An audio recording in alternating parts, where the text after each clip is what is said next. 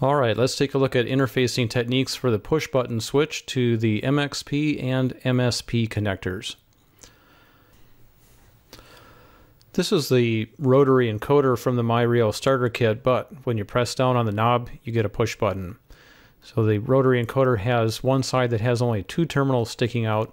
These are breadboard compatible, and you have a single pole, single throw switch. Incidentally, in terms of terminology, single pole refers to the movable end of the switch, and then the throw says how many possible positions can you have. This is a single, you can also have double. Now the symbol for a push button looks like this. We have the two terminals for the push button switch, and then a movable piece that either breaks the contact or completes the contact. When pressed, you have a short circuit. Ideally, you would have 0 ohms between the two terminals. When the push button is released, you have an open circuit. Open circuit has an ideal value of infinite resistance. Alright, to get a sense of how to connect the switch to myRIO, let's take a look at the DIO, that is the digital input-output, when it's in input mode. Basically, you would think of it as just a signal going directly into the software, but when it's in input mode, we have a pull-up resistor to 3.3 volts.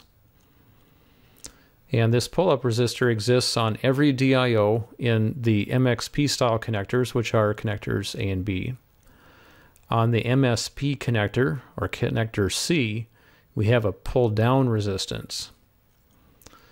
The value of each of these resistances is more or less the same, with the value of around 40 kiloohms.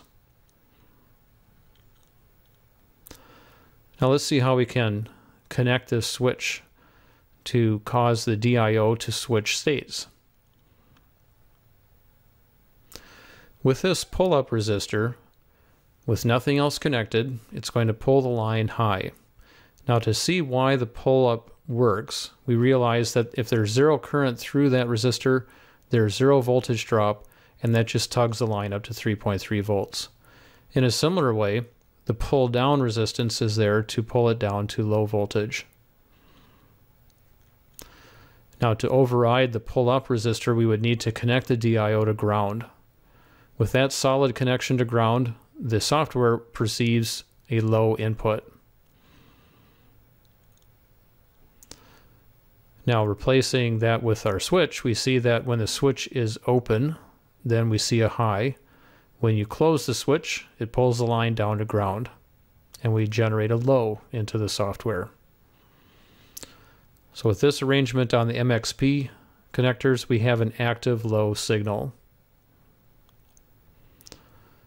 Now in a similar fashion, we connect the push button switch to the DIO on the MSP connector, but since it's nominally low with nothing connected, we have to connect DIO to 5 volts in order to override that pull down.